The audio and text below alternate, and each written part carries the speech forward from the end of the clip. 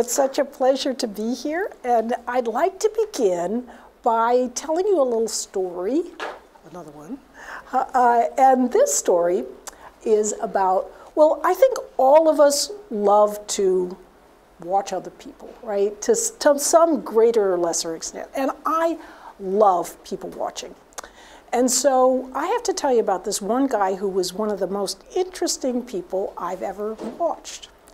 And this was when I was working down in Antarctica at McMurdo Station. And this guy's name was Neil. And Neil was this thin, wispy little guy with kind of a high-pitched voice. And he had a big head, so he looked like this sort of upside-down exclamation point.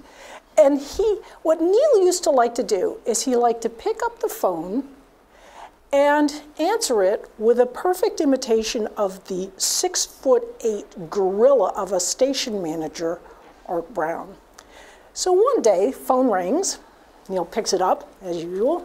Hello, this is Art Brown speaking. And it was Art Brown on the other end of the line.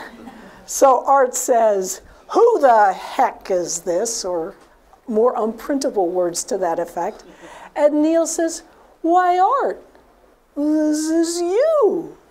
I'm so glad you've finally gotten in touch with yourself.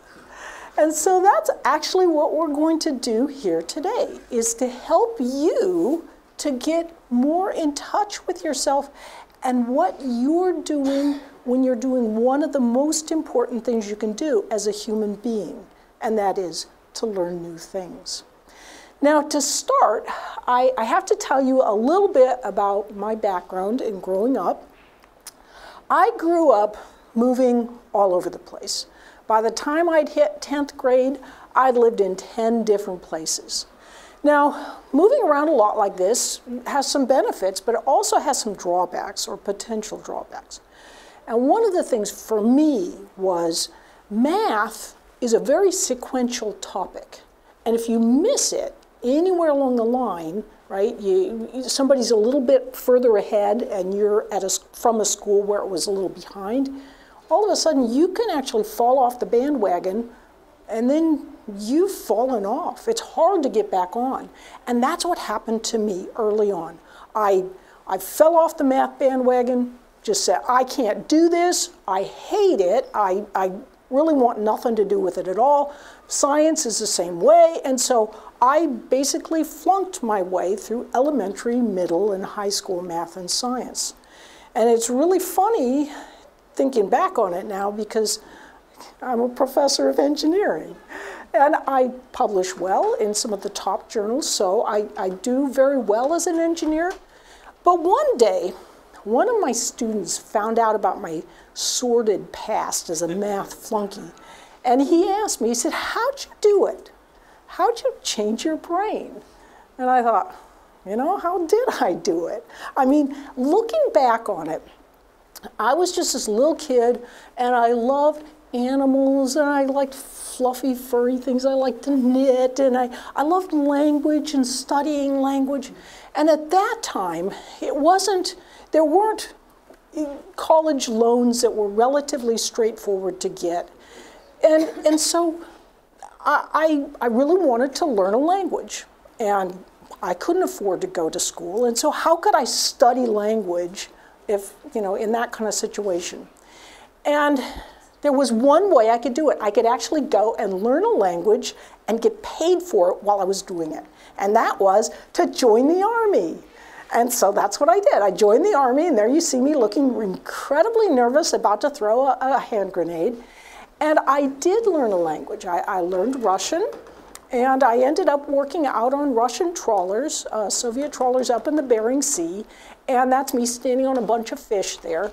I can still swear quite well in Russian, although the rest of the Russian's a little rusty. But I loved having adventures and gaining new perspectives. And so I also ended up at the South Pole Station in Antarctica, and that's where I met my husband. So I always say, I had to go to the end of the earth to meet that man, and I did. So the thing is, though, what was going on was I began to realize that, you know, I was always interested in these new perspectives, but they were always sort of perspectives that I was kind of comfortable with somehow. You know, and having adventures, that's sort of a comfortable thing. But I wasn't actually kind of stretching myself to really have a totally new perspective. I thought back on the engineers that I'd worked with, West Point engineers, who were in the military, and I realized that their problem-solving skills were, in many ways, exceptional. They could think in a way that I couldn't think. And I thought, you know, what if I could read these kinds of equations like they could read equations? What if I could, in some sense, learn the language that they were able to speak? Could I actually change my brain to learn in that way, to learn what these people knew? You know, whenever learning things and tackling tough problems, people always say, well, break it down into smaller parts that you know how to do. And so I wondered how that fits into the focus and diffuse mode, because that seems kind of like breaking a diffuse problem into a bunch of focus problems. It actually, what that really relates to is that idea of chunks. So remember that you've got 4 slots in working memory. The more you can understand one simple part of it, and make it into a chunk, and then another little aspect of it, make that into a chunk, and then another one, and then, so you're focusing to do that, and then in diffuse mode, you're reaching up above and making the connection randomly when you're sleeping, out for a walk, taking a shower, all these kinds of things. So they all are related, but actually that's great advice. If you try and learn it all at once, it's so overwhelming. It's like your little prefrontal cortex is scrambling madly, but it's overwhelmed. So you want to just get a piece of it so you can draw that up as a ribbon. A chunk requires understanding. So when there is a chunk or that means that there was an experience of understanding that led to that? Not necessarily. You can learn a word in a language, and you can not know what that word means. And you can learn a lot of words in a language, but not know what that means. So, but if you do know what they mean, it actually can make it easier to remember that word and easier to chunk that word and easier to use those chunks to put together sentences. So for the most part, we always want chunking to involve understanding as well. But technically, no, you don't have to have understanding. It's just that understanding helps to kind of knit things together so that you can remember them more easily. For example, if I'm trying to learn the word duck, is pato in Spanish, okay, if I'm just going pato, I'm trying to remember that word, I don't have any understanding of what it means. It's kind of harder to remember. But if I know that pato means duck, I can say, what if I'm trying to remember it by having a little pato that my duck is floating in, and that can help serve as, that understanding helps serve as a bridge to get it into my mind.